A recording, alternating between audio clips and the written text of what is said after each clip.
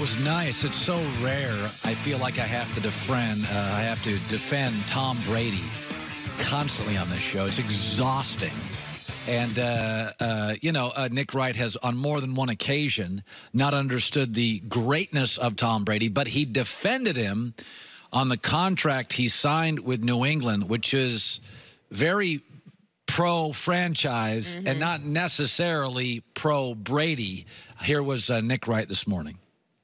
New England knows their quarterback, who's always taken the discount, who's always done the right thing, probably won't hold their feet to the fire, so they're going to make him sing for his supper this year. On Brady's behalf, I'm outraged.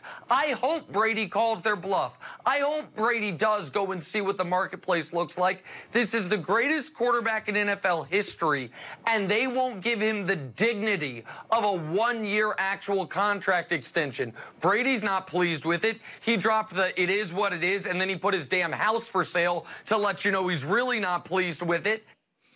His house is for sale for $39.5 million. He apparently has taken it off the market. No, so he's going to stay. I went and looked at it yesterday. Yeah. It's a very nice house. I mean, I like looking at real estate, so it's not crazy. It's just a really, really big, nice house with a nice pool. But it's not like absurd. I've seen LeBron's house inside. It's very nice. It's not absurd. It's tasteful. LeBron's house is very tasteful. It's nice, but it's not like, marble. LeBron's got a nice house. What you saying? No. You've got the marble and the gold toilet. I live in a very small fixer-upper in Manhattan Beach.